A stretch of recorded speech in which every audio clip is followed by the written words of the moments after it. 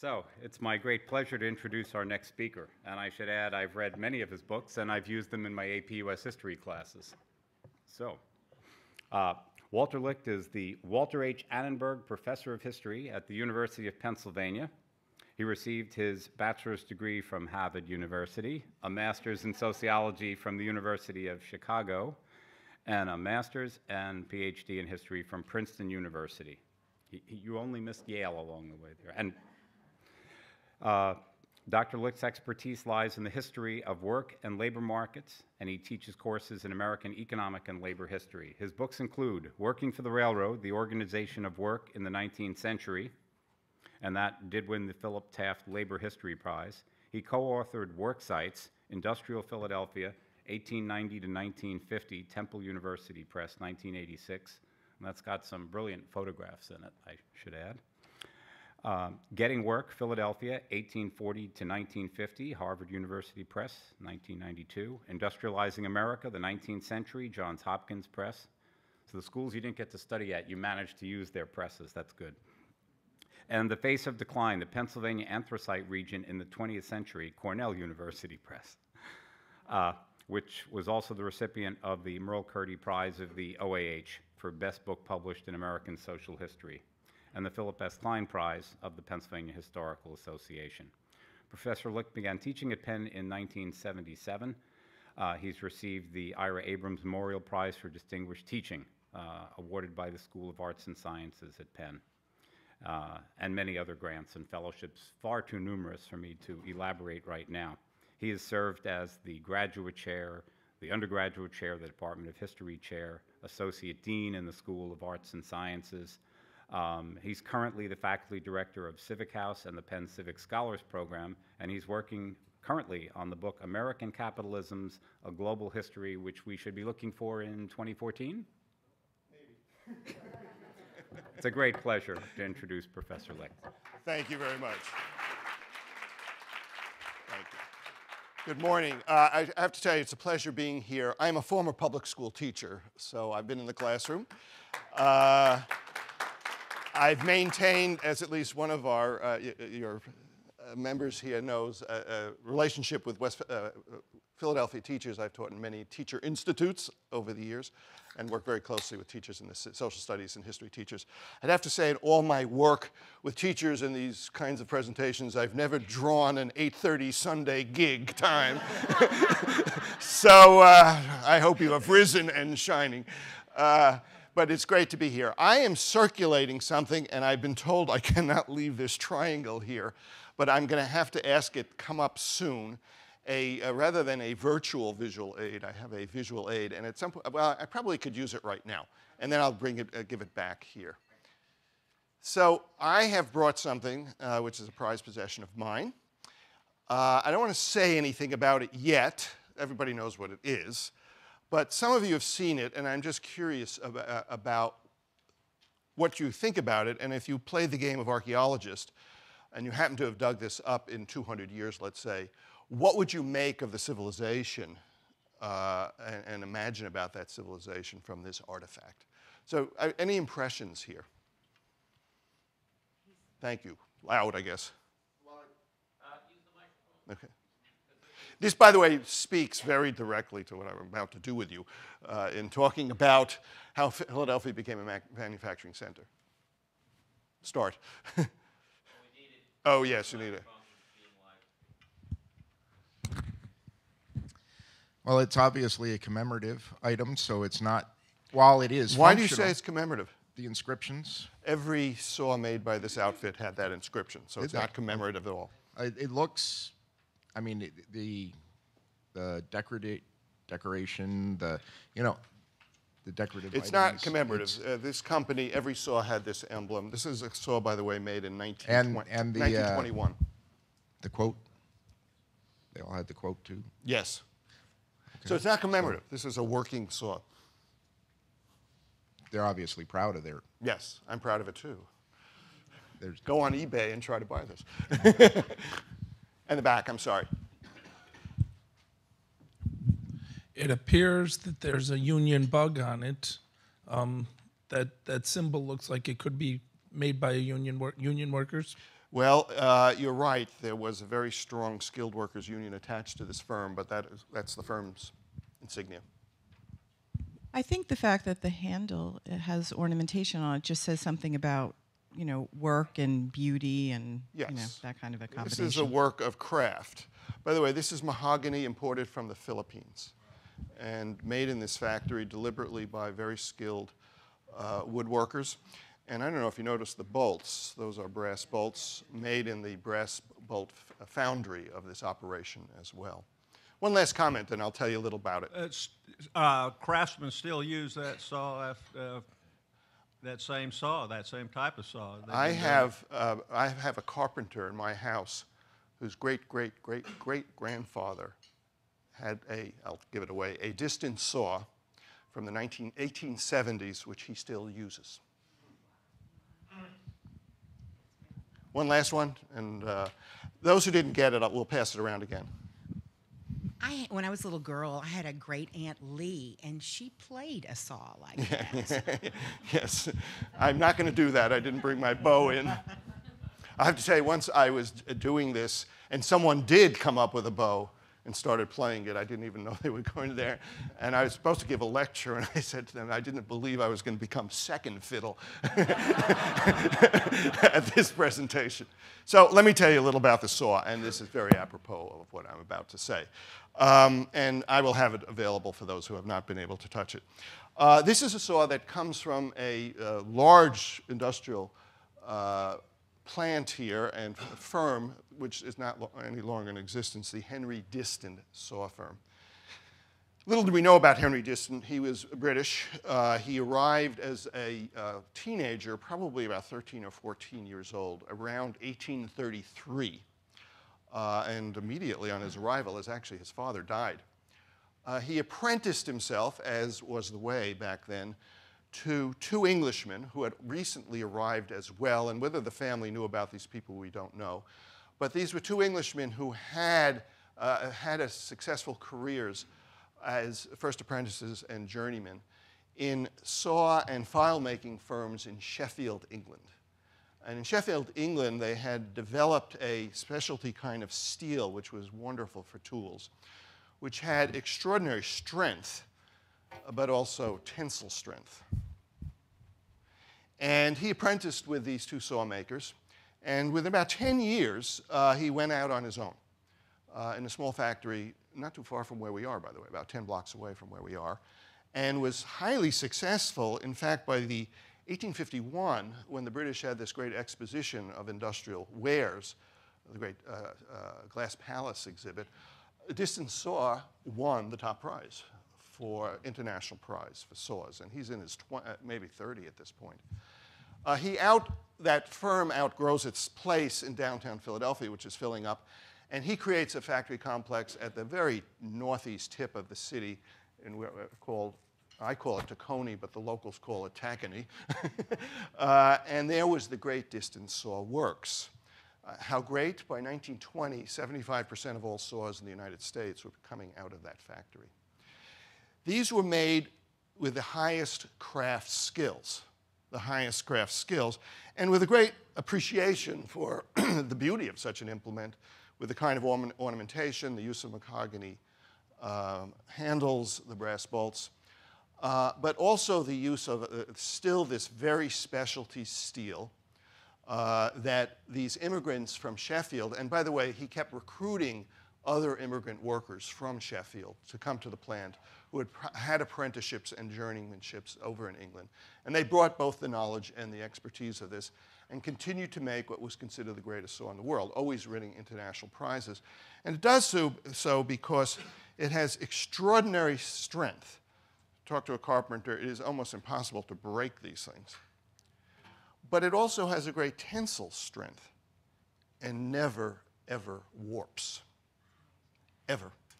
The other thing that it has is that these are all hand-notched and hand-sharpened notches in the saw blade, and they never lose their sharpness. And if you meet old carpenters, they are using distance saws made in the 1880s, the 1890s, never warped, never lost their sharpness. And now they are collector's items. You can go on eBay and try to buy these things. I'll have one more thing to say, and then I want to get back to it, because embedded in my story is the story of Philadelphia manufacture, and that is the manufacture of high-quality specialty goods here. This was not a city that, with very few, there are a couple of exceptions where there was mass production of standardized goods. This was a city where there was a premium on skill and a premium on craft, and you made these terrific kinds of wares and products to be sold. I'll just go very fast. Starting in the 1920s, this firm began to fail. And one of the reasons it began to fail is that we were beginning to get mass producers of, you'll excuse the expression, schlock, of cheap kinds of products. And the leader was the mass distributor Sears Roebuck, who decided to create a division. We all know of it. It's called Craftsman Tools. And they began out in large factories in Indiana and other places beginning to mass produce a saw that never saw a hand touch it. They would use cheap galvanized steel. It was all machine cut and stamped. First pine, then plastic, when plastic comes around. And we now know from research in the Sears archives that those saws were meant to warp within 3 years and certainly lose their sharpness within 5 years. And you began to get a kind of production of planned obsolescence where they were selling a saw which was 1/10 the price of the distance saw, but disposable. The distance saw people, with their skilled workers, knew about this, but they either didn't know how to react to it or didn't choose to react to it. And eventually, this cheaper item, mass-produced and mass-sold in the Sears Roebuck distribution system, began to outsell the distance saw, which at one point, 75% of all saws in America came from this plant. And we all know about deindustrialization today and the loss of manufacture, and I'll end with that. And we all think about, the sort of the flight out of the old industrial areas to places in the world where they have lower costs, lower labor costs.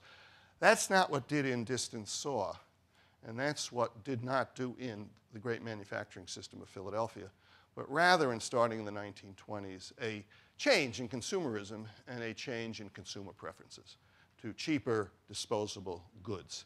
And one by one, the great custom manufacturers of Philadelphia either did not know how to react to it or did not choose to react to this, and they closed their doors. So this is not a story of capital flight. It actually isn't a story of high wages in capital flight because all of these firms required highly skilled workers.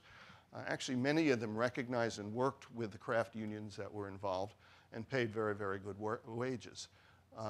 It was just that many generations later, those in the family, as somewhat traditionalists but not willing to go to a cheaper kind of production system with a crappier good from what they honored to produce. So I'm going to get to the deindustrialization story, but it's not the deindustrialization story that many of you walk around with. This is a story about a shift in consumer tastes and commuter preferences, and the coming of certain mass production, mass distribution, the Walmarts of our age, the Sears Roebuck, and the impact that those mass distributors had on the manufacturing sector. And it's still happening. The Walmarts are doing the same thing today, but on an international perspective. I'll take one question, and then we should move on. Wait for the microphone. Wait for the microphone. And for those who have not touched this at the end, please do, because it's a remarkable. I'm curious, what did it last sell at before it The price, I don't know, but it know. was about 10 times the price of And a what Sears Roebuck. connection does the new industry of advertising have on all of this? Tremendously, because you don't have, Sears Roebuck is your pioneer, not just in mass production, but the kind of mass advertising through that catalog that winds up in, we now have the catalog on the web, but basically they are the great pioneers in putting a catalog of an emporia at your very hands, into the mail. And so it is a combination of a mass advertising, mass production system, but showing you a cheaper good, a standardized kind of cheaper good. And that required a change in taste for most Americans. Rather than buy an object like the great firm in this a Stetson hat, which lasts a lifetime and you pass on down the generations. There are places out there that are going to produce a cheaper hat, and we get used to a society of disposable goods. They're selling between $40 and $50 on eBay right now. One last question, and then I'll go my presentation. The cheaper product, but when did the Craftsman guaranteed for life come into effect? Where they were guaranteed in a plant like Diston, not only did he create a phenomenal factory complex, but he actually created with it a company town. So you can go up to Coney, and surrounding the vestiges of the old factory, most of it is rusting away, you'll see the company town that he built. And this was a family, and he recruited these journeymen and apprentices from Sheffield, and he created a whole family. There were schools, stores, the whole works there. And so not only were there expectations that this was a life, you had a life within this firm and the benefits of being part of this community, but the family itself, until it sold out in the 1950s, also had a sense that we will watch over our people here. And they had to. There was a premium on skill here. They had to respect that. So the workers were not going to be disposable either. So let me say a little about how Philadelphia became a manufacturing center, but I want to give you a bit of a primer first on industrialization, really quickly. Some of you may be aware of it if you kind of read the latest stuff, but the way industrialization is thought of by historians, is taught by historians, has changed remarkably since I was in graduate school in the 1970s. And I've been sort of part of the shifting way of thinking about industrialization. And like other things in history study, basically what we're doing is complicating what once was a kind of easy, well, not so easy, but a kind of simple kind of textbook story. So I want to give you some inklings of this, but I'm going to do it pretty fast as this kind of primer here. And let me get to the next slide. So I have industrialization complicating the history, and I'm going to go through this really quick. I just want to say from the very beginning, we're very aware of those who have spent their scholarly careers researching on industrialization, that we got a problem with the term itself. If you pick up books like my own called Industrializing America or other books on that order, you will see very specific definitions by different authors.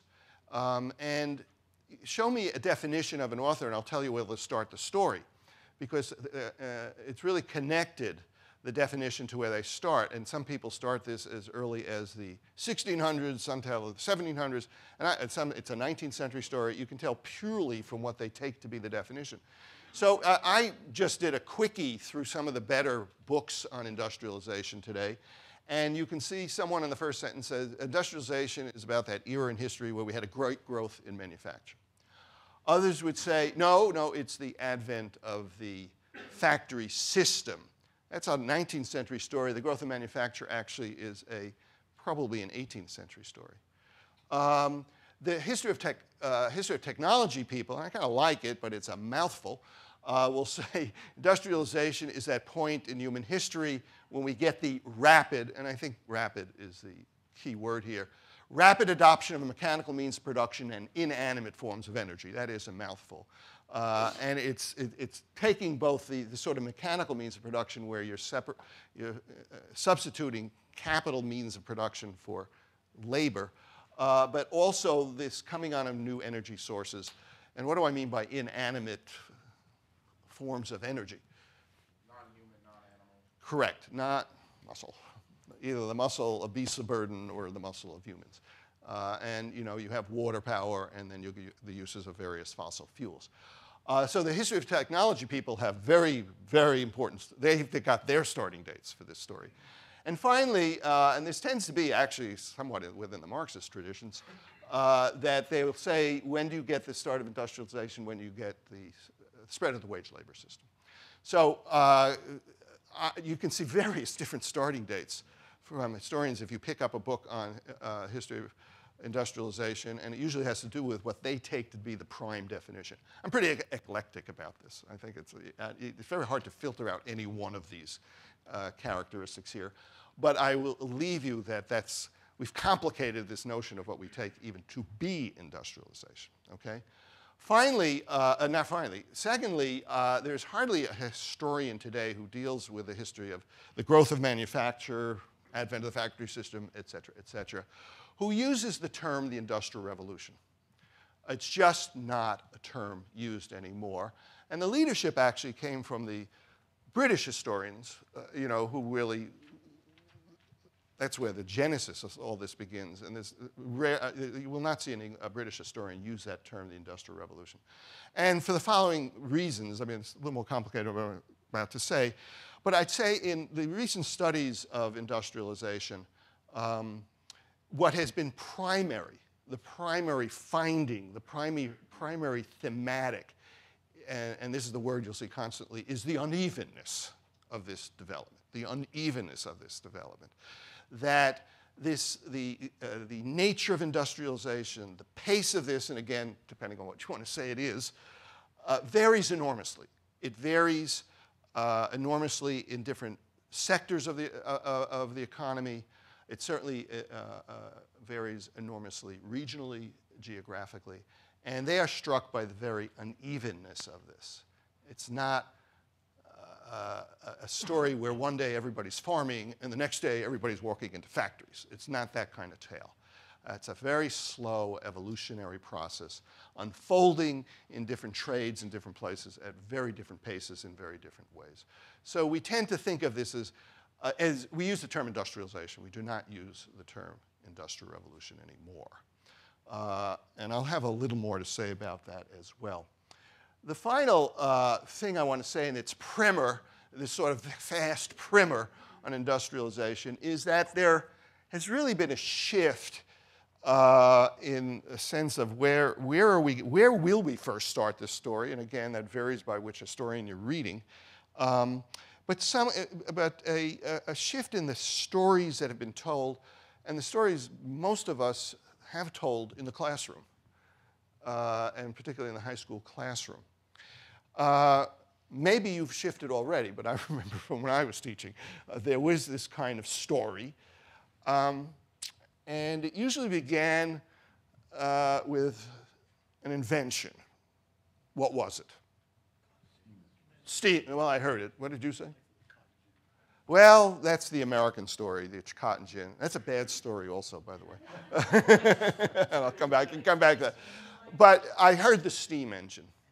I mean, I grew up in my high school history book, and when I taught social studies, I was handed a history book where, and I have this sort of, whoops, I have this, let's see if this thing works. Does it? Yeah. Where, human history from the Garden of Eden was going along, and then all of a sudden there's some shift called the Industrial Revolution. And normally we attach it to this thing, the steam engine. By the way, that's what early steam engines looked like. You think of a little steam engine on a locomotive. These were big things. Usually the story goes like this. It's actually usually attached to somebody's name. James Watt, who's on, what's on first and who's on first, but James Watt. Bad stories. All sorts of bad stories. First of all, the great leap forward. First of all, lots of people were inventing the steam engine. There are many, many patents on the steam engine. I think that Watt goes down as the best advertiser and hustler of his steam engine. That's why he gets himself into the history books, basically. You really want a great guy who did it. It's Thomas Newcomen, who 30 years earlier really had mastered the whole principles and understood the physics of the steam engine. But the steam engine is really not a great story about industrialization here. It's a great story, but it's not connected to manufacture at all, and will not be connected to manufacture at all for a good 100 years after its invention. What is the story of the steam engine connected to? Mining. But it's actually connected to something else. It's actually, and you want to call it, it's connected to extraordinary shifts in agricultural production in the Great Britain, where they went from, and very slowly, and again, this happened unevenly, from the old kind of feudal land arrangements of ownership and land working to large open field commercialized agriculture. And in the process of going to large-scale mechanized agriculture, what did they destroy? And what was part of the commons? Everybody had access to this part of the commons. What do you got to mow down if you're going to go to a large-scale open field? The forests. This is one of the great ecological interventions of humankind in Great Britain in the 1600s. They just destroy the forest lands of England as they go break up the old kind of feudal arrangements, land owning and land working arrangements. They go to the open field. And they basically destroyed the woodlands of Great Britain. Not only have they destroyed just that nature, but they've also destroyed the most important source of heat. And that then, with the absence of wood, they begin to think you need another source. And there are outcroppings of coal all over the place, but particularly in certain districts of England. They start using those outcroppings of coal to heat homes and run out of those outcroppings, and now they have to start digging and mining coal, whether it's in Wales, Northumberland, wherever. And the minute they go below 100 feet, what do they hit? Water. They hit underground water streams, and they've got a pump. They can't. These kind of foot-driven pumps are not going to work to get all that water out of there. And that's where there's this flurry of activity to try to have a mechanized means of pumping this water. And there are some scientific breakthroughs in the understanding of vacuums and hydraulic power, the use of vacuums, where you begin to have people experimenting, Newcomen being really, I think, the great experimenter here in a steam engine. By about the 1830s, when Watt really comes along, the thing has been perfected, and he's got a great steam engine, there's no doubt about it, but his work is really in running a business and hustling that steam engine, and he goes back down into the history books for that. That device, which is extraordinary, I don't want to take the story, it is an extraordinary device, has nothing to do for manufacture for a long, long time. A long, long time. That device will not be put on a wagon, for instance, for a long, long time to make something you want to call a locomotive, at least more than 100 years after its invention and perfection. So there's a kind of disjuncture between invention and application in this case, which is a story you do see in the history of technology quite often. It will be put on a boat, as you all know, in the first decade of the 19th century to have a steamboat. But in terms of it harnessing a machinery in a factory, we will not see in England or the United States the first application of a steam engine to run machinery in a factory until the 1850s. And it's not done very well. It will not be perfected really to the 1870s and 80s. So there's almost a 150-year lag between invention and application into manufacture. So the story of the steam engine is not a story of industrialization. It will eventually be, replacing water power. But that's late. The real thing is, and if I had to use the word revolution, I'd certainly use it for what's depicted here, and that is the textile revolution. I don't like using the word industrial revolution. I use industrialization, but I have to call this a textile revolution because it is remarkable in about a 30, 40-year period, the amount of technological development, which also leads to a whole different way of production and a different place of production, comes out of the home into the factory. So it's a textile revolution for me, and I'd say most historians of industrialization say that. I'll say very briefly about this because we've had a shifting story here, which has made it more global. The normal story you have about here is that the British now have colonies, and with their mercantile system, they want to sell products into the colonial world, and they can produce bolts of cloth to sell in their colonies and get whatever the resources of the colonies will send into the manufacturing system of the home countries. And usually the story is this production of cloth is happening in the home on the putting out system. There had always been home production of textiles and home production with the cloth produced of clothing. But now we want to have increased production, and the merchant community begins to reorient these cottagers out there who have been displaced somewhat from the upheavals in the organization of agriculture and are there as a surplus labor force to be used for the production of cloth. I think you know the story of outputting, where within the house, the merchant shows up to a household, usually sometimes with even the tools of production and the raw materials of production, and reaches some agreement with the family head, the patriarch, that he'll return in 2 weeks and walk away with 2 bolts of cloth or something, and in return for whatever goodies the merchant can give that family.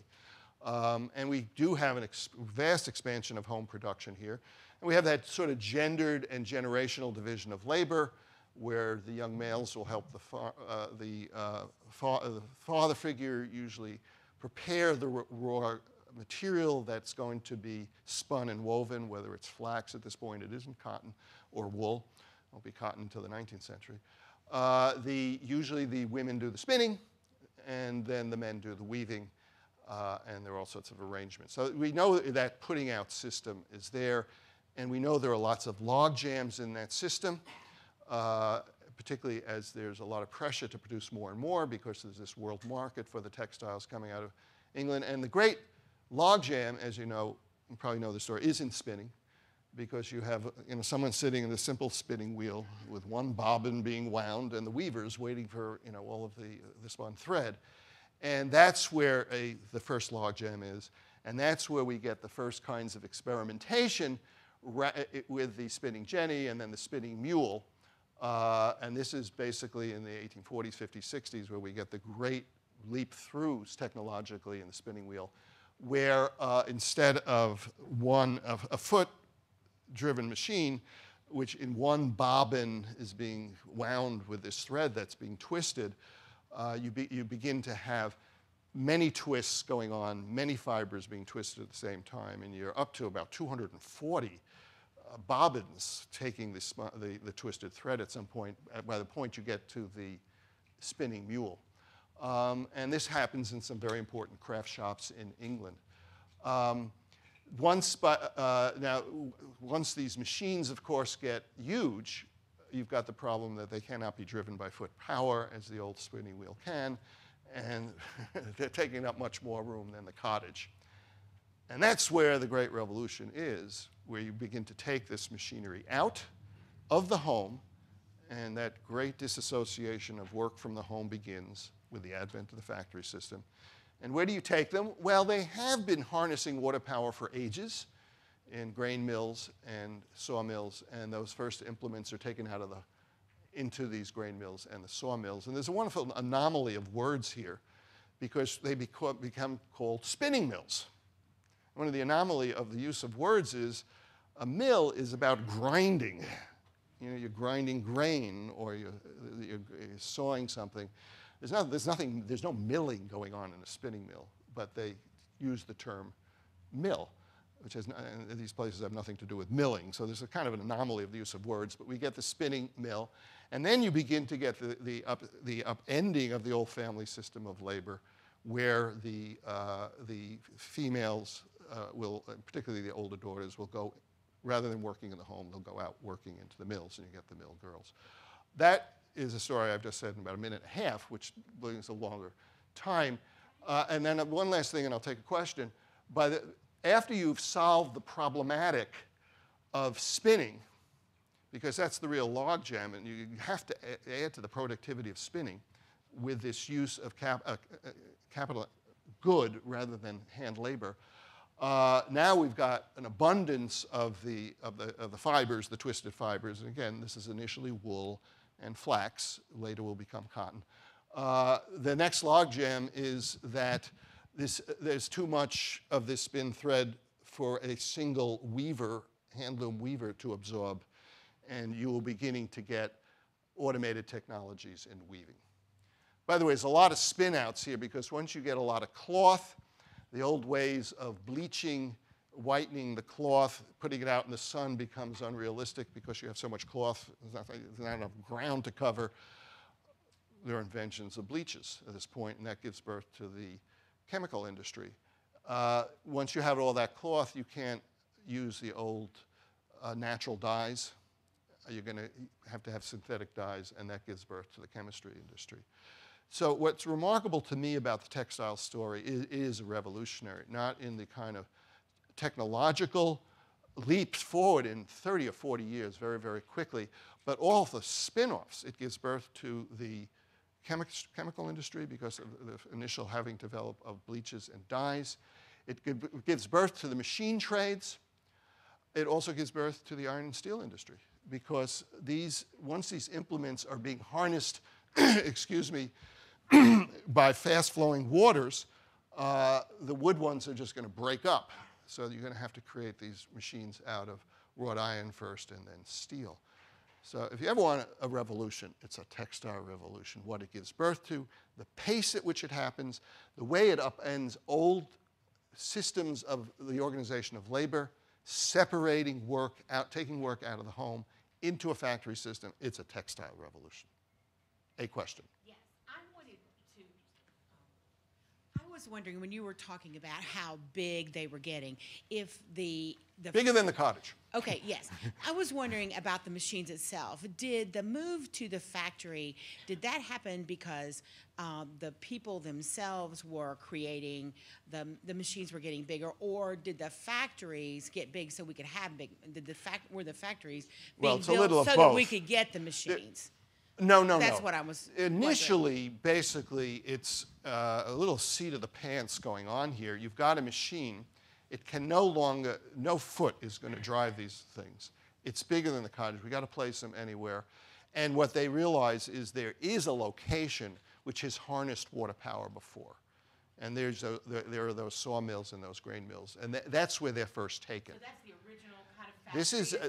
This is the 1780s, 1790s. Okay, then you're going to have a proliferation of new entities which have no history of working as mills that are going to be created along wherever there is flowing water.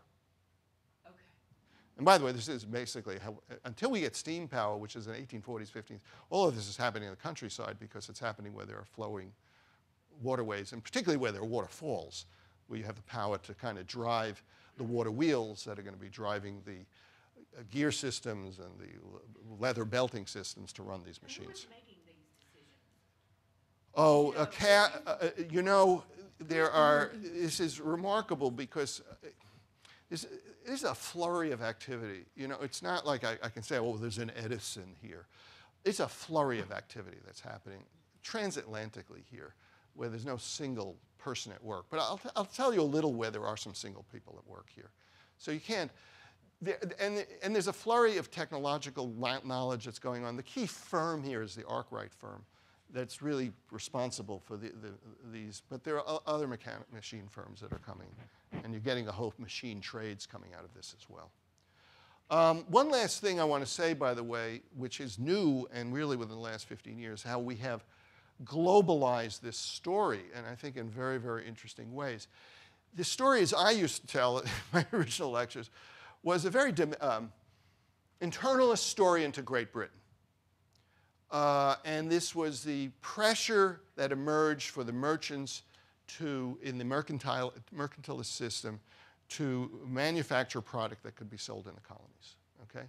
And it was a British story, but unto the Isle, and all of this undoings of the cottage system and the need to go into a factory system was there.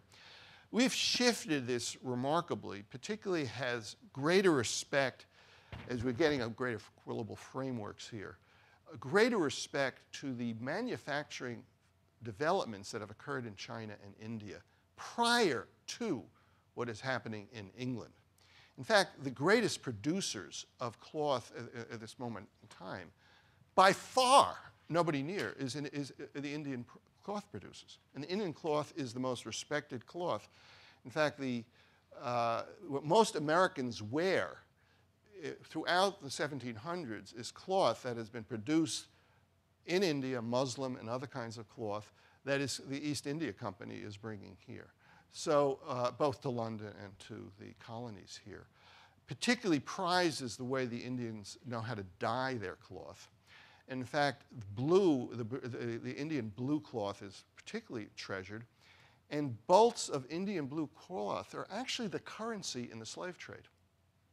When there's exchanges of British goods for slaves along the west coast of Africa, we all think there's pots and pans and guns and things like that. The bolt is the currency. It literally becomes a currency. A unit of currency is a bolt of cloth in exchange for a slave. But it ain't British cloth. It's Indian cloth. What happens, what we understand right now, is that it's not only a problematic of producing more cloth in England for the colonies, they want to outdo this new colony they have in England and reverse the system because the colonies are not supposed to be producing things. It's the homeland countries that are producing the manufactured goods. The colonies are the consumers of it and the providers of the raw materials. The Indians are upending what mercantilism is. We've got to stop them from producing and outproducing them. And one of the things that really we understand about these is they needed a technology to create a tightly woven cloth, which they were not able to do in the cotton system, to take the kinds of dyes that the Indians had perfected and which were treasured, the dyeing here. So there's been a new element of this which takes it out of this kind of internalist view of Great Britain and understands this as more of a global phenomenon. And that's my basic primer, how we have begun to think of industrialization quite differently than when I was learning this and teaching it as a social studies teacher here. So let me go on with my story here.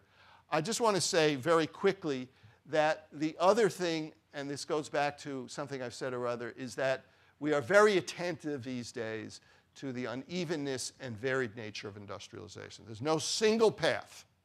There are many paths. And so, for instance, in the United States, and now we'll come into the United States starting in the 1790s when this begins to unfold, but it will not unfold in a real rapid way until the 1820s, we have a very different kinds of paths of industrialization here. Just here in the United States, there's the classic mill village, which proliferate into the 20th century, and the classic story here is Samuel Slater and the great Slater mill that's formed built in 1790, considered the first factory in the United States. This again, by the way, is a young guy who has served an apprenticeship in factory organization, by the way, in England, comes over here, works in a small shop in New York, and then hears that there's a merchant in Providence, Rhode Island, Moses Brown, who will be the founder of Brown University, who is trying to create a factory system in Pawtucket, Rhode Island, using the riverways there. And Slater hires himself, and they create this first mill. And these are small outfits, usually maybe 30, 40 workers in them. But these mills just proliferate, spinning mills proliferate throughout, wherever there's a running creek or river. And we have the kind of mill village system here. I'm going to go quickly here. In the South, we actually have an industrialization system that emerges with the use of slave labor. So you have a path of industrialization through slavery, not necessarily wage labor. I can say a few words there, but I'm... Just a quick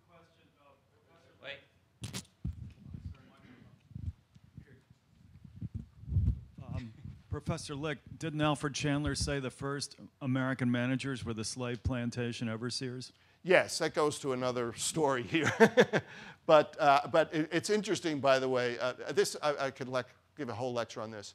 Then we have what becomes the classic story, and you all know the Lowell story. That's the one that gets ensconced in most history books, the Lowell story. It is highly exceptional. It is the exception. And the Europeans who come here are dazzled by it and say, oh, God, what the Americans have done. Lowell's exceptional because most of the world of the U.S. into the 1890s, even to the late 19th century, is filled with mill villages. We have industrial slavery. But here we have this extraordinary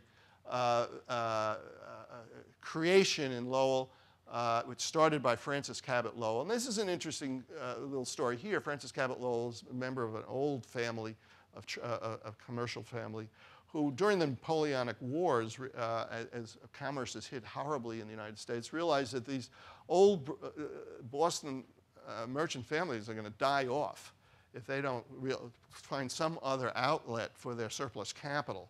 And he hears these tales of industrialization in Great Britain. He goes to Great Britain, does some research, and comes back with this notion of creating an extraordinary industrial complex, first tried out in Waltham, Massachusetts, and then in Lowell, Massachusetts.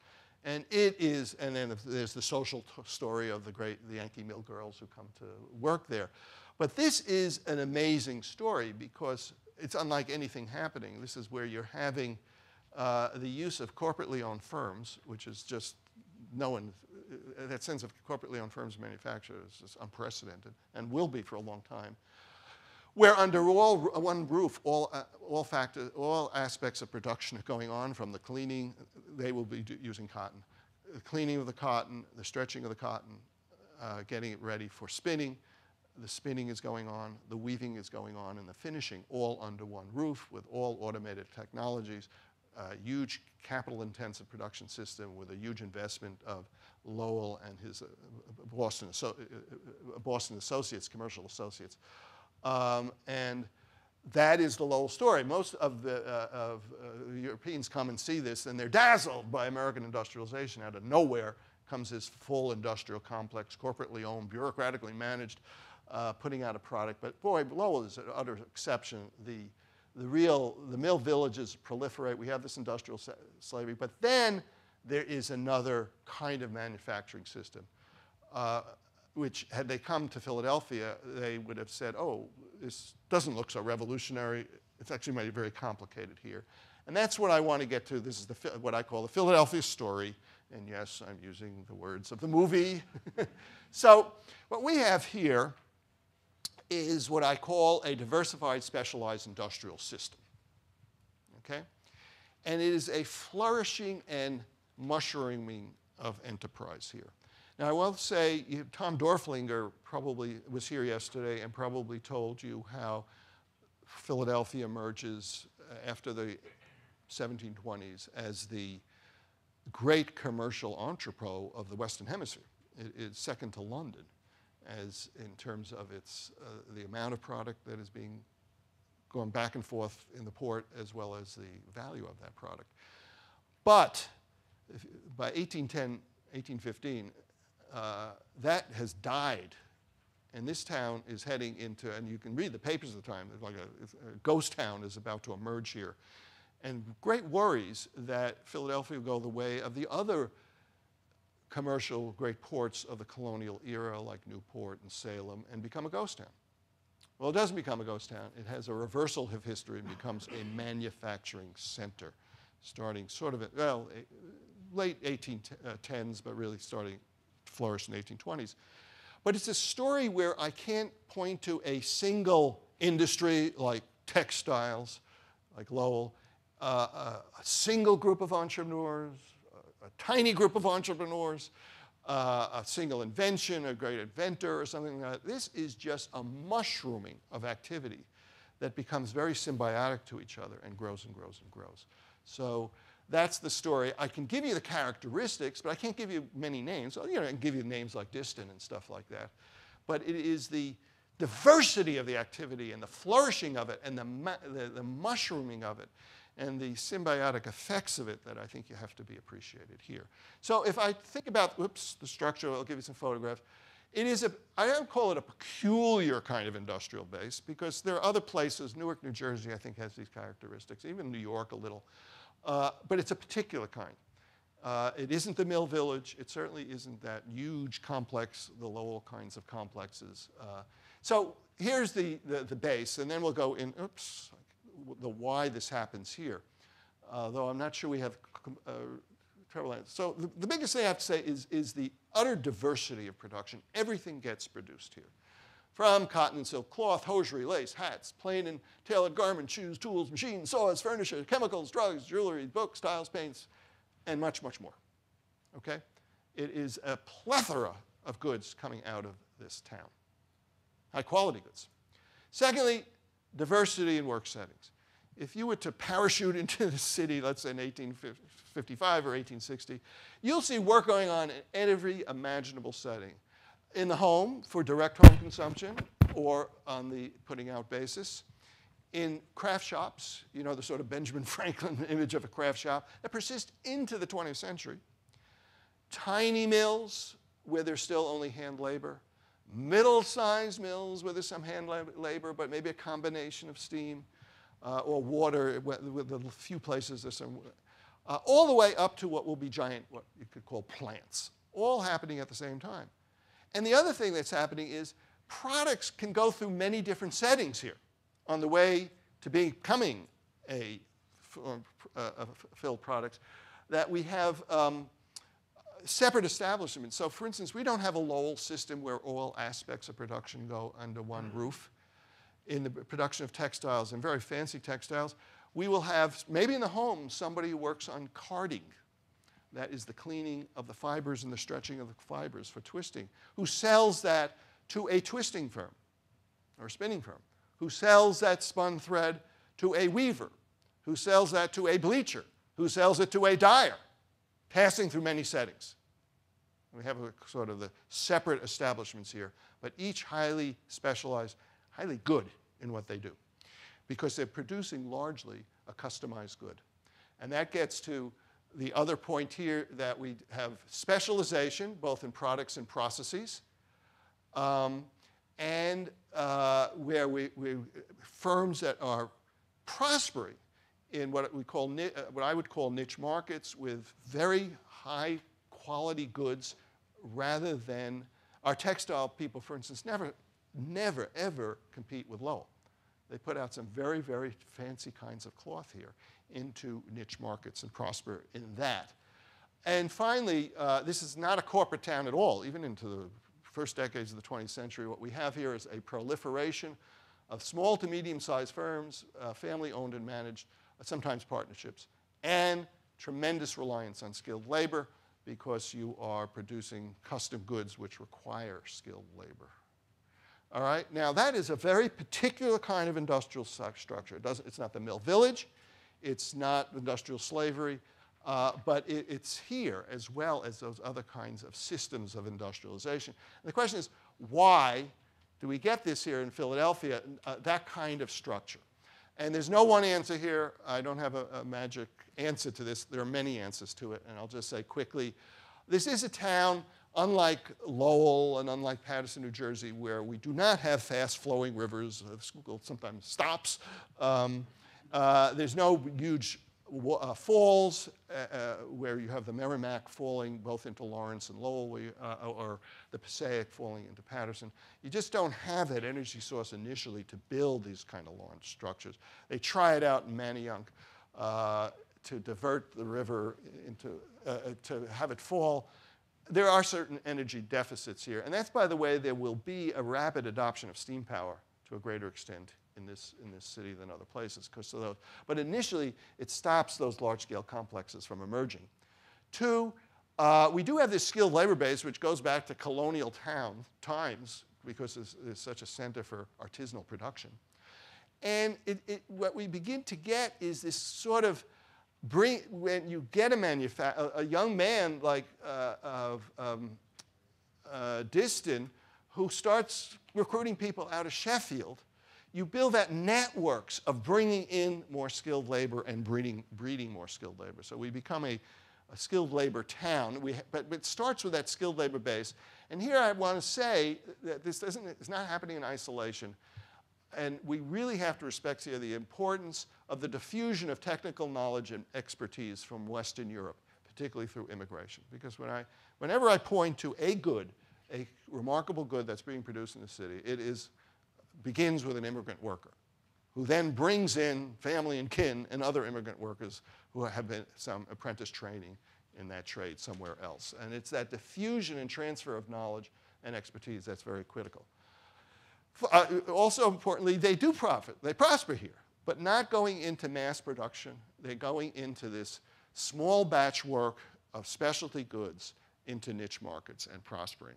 Even the great steel mill here, we only have one great steel mill, Midvale Steel, never, ever, ever competes with Bethlehem and U.S. Steel. They put out a very specialty so-called gray steel. They do specialty castings. They do specialty forgings, things that U.S. Steel and Bethlehem and their mass production systems don't even want to touch. So even our large scale, Baldwin, Baldwin Locomotive Company, the largest producer here, at 1,17,000 workers, never produced two engines that were the same. Ever. Never produced two engines that were the same.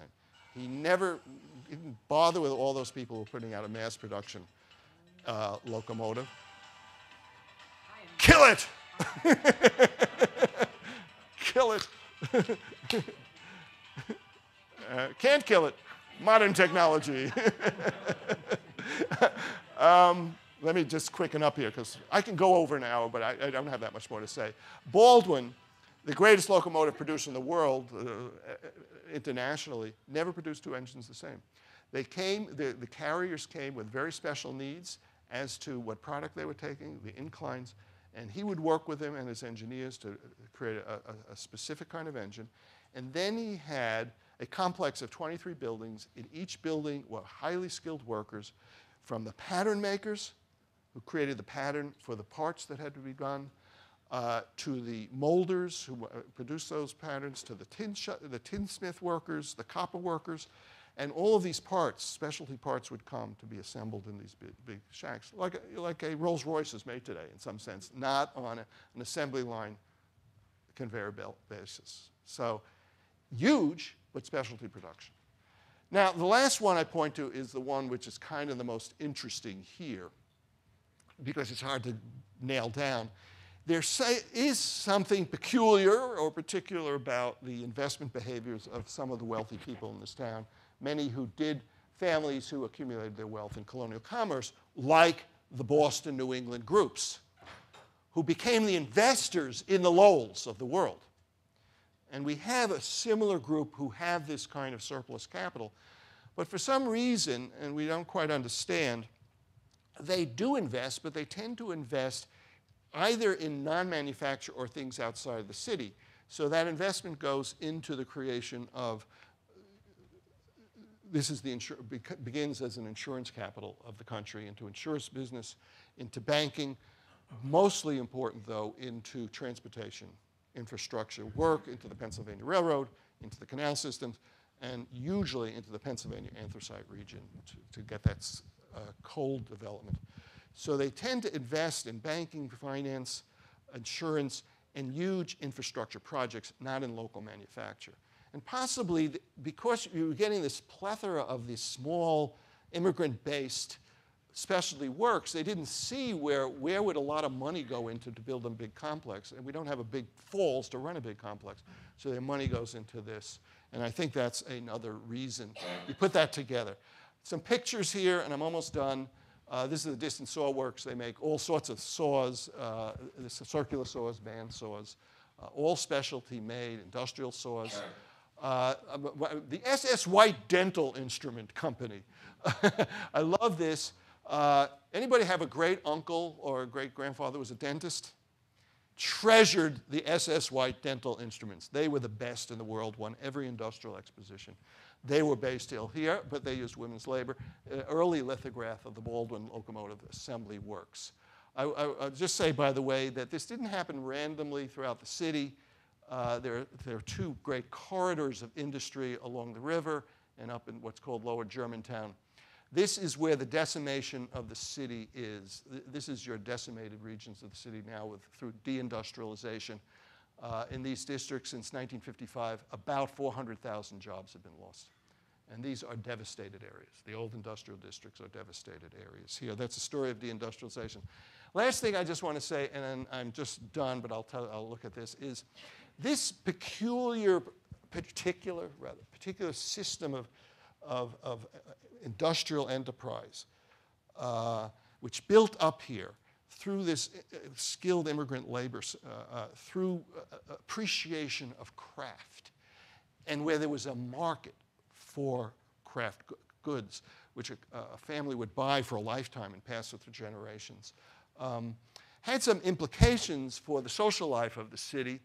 For instance, we have a pretty particular kind of ethnic mix here. We have a disproportionate number of, in the 19th and early 20th century, of immigrants from Great Britain and Germany, because that's where there was the craft traditions, that's where all the great apprenticeship journeyman programs were, and the German manufacturers who immigrated here recruited out of Germany, the British too. So of all the industrial cities, we have the largest percentages of British and Germans. If you were an Irish worker here, you could find a job in a mill, but you'd probably wander more often into the Pennsylvania anthracite region or out to Pittsburgh to work in the big steel mills. So there's a very different kind of ethnic makeup of this city than in other cities because of the premium on skill. There's actually, because there's a lot of light industrial work, there is a lot of opportunities, like at that dental, the SS Dental White, for both child labor and women's labor. Of all the industrial cities, we actually have the largest percentage of women in industry, but these are largely single women, not married women. And we also have the highest percentage of use of child labor in this city, too, because of some of the light industrial work that's there. I'd have to say, and I can't go on here, as I and others have researched this is a world that is lily white. There is 100% discrimination of African American hire in any manufacturer in this city. I'll come back to that in questions. Up until 1940, you cannot find a black person in any with one exception, in any factory in the city. The textile industry in 1940, we have the census has 45,000 workers. There are 35 African American workers. They're all janitors. What about Taylor? What? Taylor. Well, the Midvale Steel story I'll tell, where there are blacks. But that's a very funny, I'll tell that if we have that. This is a lily white world, an absolute lily white world. The reasons for that are complicated. I'd have to say that.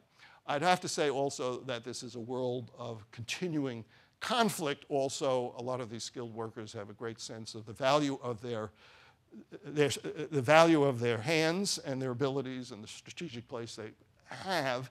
So we do have rapid unionization here of the craft type. And they're very proud, and they do go on and strike, even at the distant works. So there's a lot of trade union activity connected with that. Final thing, because my hour is just more than up, I just wanted to show you the de-industrial story, which I have mentioned already. And again, is there different paths to industrialization? As we see a world, the United States, that in the last 25 years has just lopped off its manufacture, there are different paths to deindustrialization. And Philadelphia has a particular path. It's not what you think of now, that story of capital flight, where our industry is just taking off to low-wage areas. This is a story about mass merchandising and shifts in consumer presence is the undoing of the Philadelphia's specialty production system. It starts as early as the 1920s with a place like Distant Saw, and then after World War II is just precipitous. So at its height, we had 365,000, about 360,000 manufacturing jobs.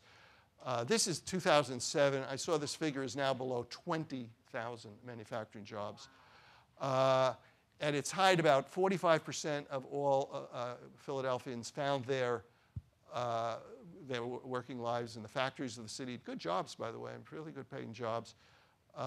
Where we'll be at, this is Philadelphia, sorry. Wait, which is Philadelphia? The blue will be below, we're actually below 5% in the 2010 census. Of course, this is a phenomenon for all of the United States. Where at our height we had in 1977, 19.4 million industrial jobs. We've lopped off about 5 million industrial jobs, where percentage-wise about 32, 33% of all Americans worked in industry. We're heading to the 5%, the 15% level. Or 12% level, I think, of that. The labels reversed at the end. I may have done something wrong here, but anyway, I have to fix this. So all I will add here, and I can take some questions. I don't know when your next session is. No, we'll have to break. Okay. I just want you to appreciate, as there are paths to industrialization, there are also different paths to deindustrialization. Thank you very much.